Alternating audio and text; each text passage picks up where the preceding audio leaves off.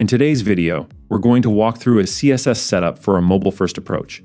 This approach is crucial for responsive design, ensuring that your website looks great on mobile devices first, and then progressively enhances the layout for larger screens.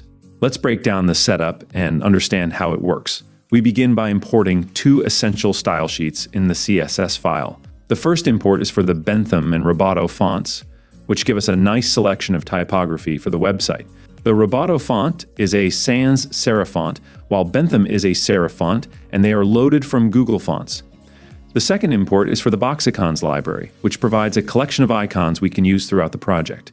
This is loaded from a CDN, making it easy to add icons without having to download them. Now, let's take a look at the global styles. The universal selector is used to reset padding, margin, and box sizing. This ensures consistent spacing and alignment across all elements, preventing any unexpected gaps or padding.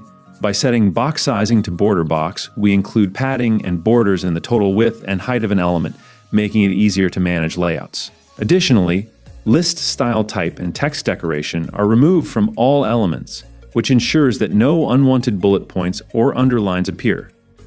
Next, we have the HTML tag. The scroll behavior property is set to smooth, which gives a smooth scrolling effect when users click on anchor links. The height is set to WebKit fill available, which makes the HTML tag fill the available height of the viewport. This is important for maintaining a consistent layout.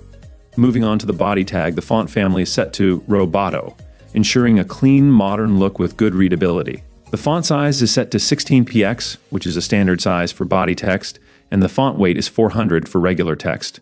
The color is set to 5E, which is a muted, dark shade of blue, and the background color is set to 0B, a deep blue, providing a dark theme for the page. Additionally, when the body has the class overflow hidden, the overflow property is set to hidden, preventing any scrolling, which might be useful for specific layouts or animations. The main tag has overflow set to hidden, which ensures that any content spilling outside the boundaries of the main section will be hidden from view, providing a clean layout. For the anchor tag and button tag, we remove the default styles, like borders and outlines, and set cursor to pointer, making these elements clickable. The user select property is set to none to prevent text selection, and background and box shadow are removed for a clean, minimal look.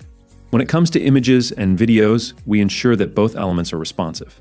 The display is set to block to remove any unwanted space beneath them, and max width is set to 100%, which ensures that they scale down to fit the container they're in while maintaining their aspect ratio. The object fit property is set to cover, ensuring that the content fills the element's box while maintaining the aspect ratio, even when it needs to crop. For headings, we set the font family to Bentham, giving them a more classic serif look for contrast with the body text. The container class is used to wrap the main content. It has a max width of 1462px, which ensures that the content doesn't stretch too wide on larger screens, while the height is set to auto to accommodate varying content sizes.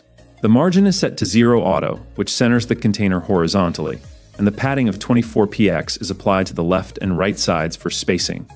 Now, let's move on to the media queries, which are crucial for implementing the mobile-first approach. The media queries are set up for different screen sizes, starting from 576px and going all the way up to 1400px. Since we are following a mobile-first approach, we don't need to define specific styles for mobile. The default styles apply to mobile, and as the screen size increases, we use media queries to add or adjust styles for larger devices. For example, at 576px, we might want to tweak the layout for landscape phones, such as adjusting margins or font sizes. At 768px for tablets, we might want to adjust the layout of the navigation bar or increase font sizes.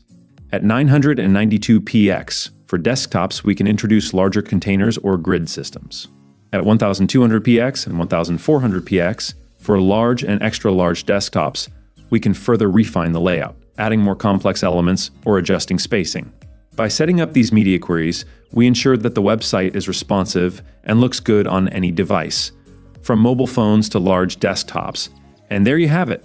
We've gone through a mobile-first CSS setup that ensures your website is responsive and looks great on any device. If you found this helpful, make sure to like, comment, and subscribe for more web development tutorials. Keep building, and I'll see you in the next one.